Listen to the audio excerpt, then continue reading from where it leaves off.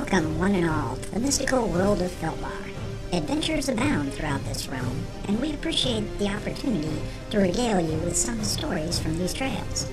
These accounts are all based on actual RPG experiences that occurred within Adventures in Filbar. Some of these tales may be for mature audiences, while others may be for very immature audiences.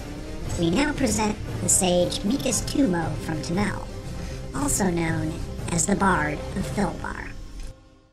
Welcome to Session Denali-20. Previously on the Bard's podcast, our heroes landed on the northern shore and were met by a group of brigands disguised as fishermen. After a surprise attack, the group was victorious and managed to capture one of their assailants. Unfortunately, they discovered the disguised men had killed the fishermen residing in the area. We now pick up an hour later, where the party is still on the shoreline. Sweat poured off Grish and Omel's foreheads as they dug deeper into the sandy ridge. Phidias walked up and the men stopped their labors. "Anything?" asked Omel. "No," responded the gnome. "He's not saying anything despite Yolanda's efforts." "Efforts?" asked the Zenobian. Phidias chuckled and nodded. "She's not nearly as nice as you two would be." "I do not want that man tortured," was the stern warning from the Knight of Bacchus as he pointed a finger at the rogue. "I wouldn't exactly call it torture yet," was the response. The warrior began to get out of the hole that they had dug for the bodies when Grish stopped him. "She's a lot of things," said the cleric, "but I don't see her torturing anyone." He smiled and continued with, "But they would certainly prefer torture." Omel stepped back down but yelled to Phidias, who was walking away, "Call for the boat and get him out of here." The gnome nodded his head and headed back to the rest of the group. Grish tossed his makeshift shovel aside and wiped his brow. "I think the hole is big enough, my friend," as he climbed out, offering a hand to Sir Omel. The two locked eyes. "Are you my friend?" asked Omel. Grish, with his hand still extended, was puzzled, but nodded in the affirmative. I am your friend," he said. The Knight of Bacchus took the large cleric's hand and was pulled out of the hole. "I'm sorry, I wasn't sure and I had to ask," said the warrior, as he patted the sand off himself. An exasperated Grish huffed out "Why would you even have to ask, brave knight? Have I not proven myself yet through all that we have been through?" Omel put his hands on his hips and looked down at his feet before speaking. "Grish, you are one of the most bravest people I have ever fought with. Every one of us appreciates your assistance. But my teacher used to tell me that everything before 'but' is just horse shit," replied Grish. Omel chuckled and nodded. "I too have heard the same piece of advice, my friend. You are a valuable member of the group.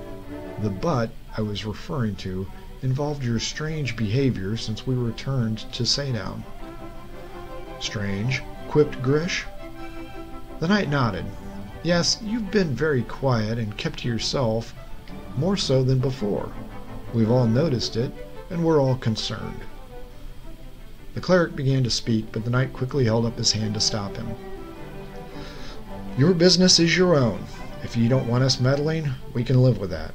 As your friends, we want to know if there's anything we can do for you to help you out with any predicaments." The cleric thought for a moment, biting his lip. "I respect that, Sir Omel. I do. I appreciate your concern as well as the others. My apology for my moodiness. I just have to work out a few things. Is that acceptable?" Smiling and nodding, the knight clapped him on the back, saying, "More than, my friend." "Hey, ladies!" was shouted out by Yolanda as she approached the pair. "If you two are done smooching, we may want to bury the dead sometime today." The pair of men scowled and rapidly stepped away from each other, clearing their throats.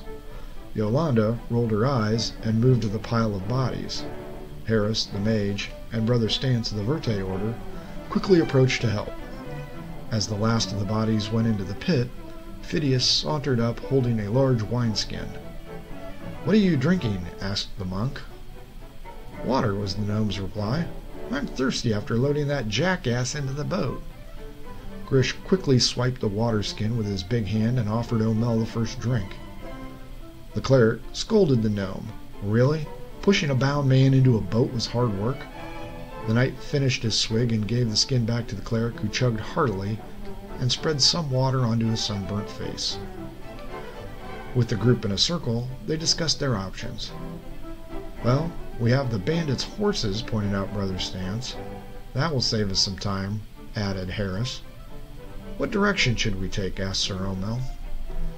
"Well," started Yolanda, "the horses' tracks come from the north, and another set going north that appear to be more recent. If the mysterious noble came with his thugs, he may have left after the fishermen were slain. So I vote north." The rest of the group shook their heads in agreement, but stopped when Grish bowed his head and said, "Wait." Silence fell over the group as they waited for the cleric to continue. There's something else?" The mage looked at him quizzically and asked, "What is it, holy man?" The Zenobian mulled over his response for nearly a full minute before speaking. As the others watched intently, he relayed the private meeting with the Denali monarch. While everyone stood in stunned silence, Grish attempted to read them, hoping he would not see betrayal in their eyes. Yolanda cleared her throat before speaking. "So you're saying that the main defensive point for our kingdom is—" "Heartless," interjected Phidias. He continued with, "That is so cool. So if we can find the thing's heart, we can see it move." Stance, Omel, and Harris looked on pensively before the monk spoke. "I think what he means is the country is open to attack, and with that behemoth being operationally challenged?" Grish nodded, still concerned that the king's opinion that they were spies was correct. "Well, we gotta find that heart," said the mage. Omel nodded and added, "We need to find it quickly. No offense to your naval forces, but having that golem thing working seems to be a necessary situation."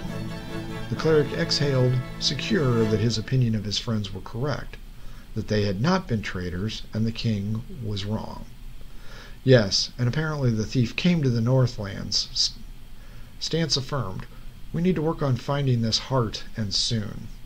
Yolanda was deep in thought and finally spoke. "King Pellet thinks these guys are spies, doesn't he?" The corners of the cleric's mouth turned down, and he nodded. "But I know you are not," he added. We close out this episode now and give you our thanks for listening. Please subscribe to this podcast and don't forget to follow us on Twitter at The Bards Podcast. For everyone in Adventures of Philbar, thanks for listening.